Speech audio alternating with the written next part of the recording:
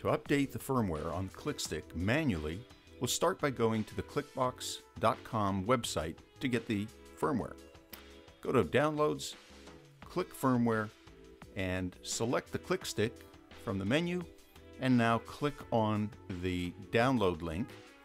The firmware will download to your downloads folder, and so once it's downloaded, go ahead and copy it onto a USB thumb drive, which we're going to use to update the KLIK Stik.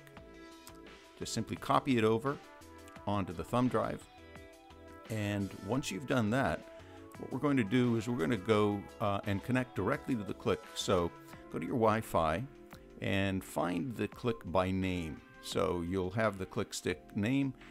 Go ahead and select it, and now while it's making a connection, you can jump over back to your browser, and we'll be opening up an IP address that's shown up on the KLIK Stik. It's 192.168.59.254. Once you hit the KLIK Control Center, go ahead and enter your password. By default, it's admin, all lowercase. Sign in, and then go to the menu and select the Configuration tab. This is the configuration control. So now what we'll do is plug the thumb drive into the KLIK Stik cable. Once that's connected, the KLIK will sense it, and so you'll see it up on the screen. It's USB, so hit the back button to exit that menu.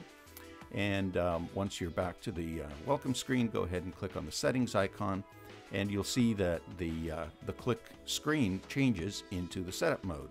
So go ahead and scroll over one step to the System tab, hit the center check mark to select it. Now scroll up two places, click on the USB upgrade to select that. As soon as the KLIK Stik has found the flash drive, you'll see that it has the new version of firmware. So go ahead and hit the check mark to select that. You'll get a message saying please wait for USB upgrade. That will change to the progress bar. This may take a couple of minutes. Just be patient as it goes through the update process, applies the updated firmware, and then the KLIK will restart.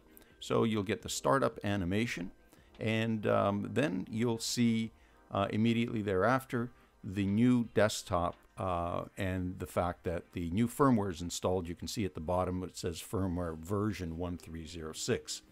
If the thumb drive is still installed, go ahead and pull it or click on the back icon to clear that screen. Now while we're at it, why don't we just go back to the KLIK website to get the KLIK wizard so you can finish the installation and setup. So simply go to Support, KLIK Wizard, and then select your version, whether you're on Windows or Mac. In this case, it's a Windows installation, so it'll download the app. As soon as it's downloaded, go ahead and click on it, and it will run. The wizard setup is the easiest way to get your KLIK set up. So go ahead and select the KLIK Stik that you see, press Next. Now you're prompted for the password for the Wi-Fi that you're connected to. Go ahead and enter that, hit Next. Here you can change the wallpaper. You could use a standard wallpaper like we're selecting here, or you could upload your own image. Hit Next, assign a name to the KLIK Stik, whatever you like. You've got up to 15 characters. Assign a password. Remember, by default it was admin lowercase. You can change that. Click on Next to move forward. You don't necessarily need to make any additional changes. Review your settings. If everything looks good, hit Next. Now the KLIK Stik will be updated. This could take anywhere from 1 or 2 minutes to several minutes, and it's dependent also on your proximity to the KLIK Stik. So when you're doing this setup, try and be nice and close to it with your laptop. Okay, so once it's completed all 12 steps, the wallpaper changes. You're prompted now to download, if you like, the KLIK Connect app. We're just going to close out of here. So that's it.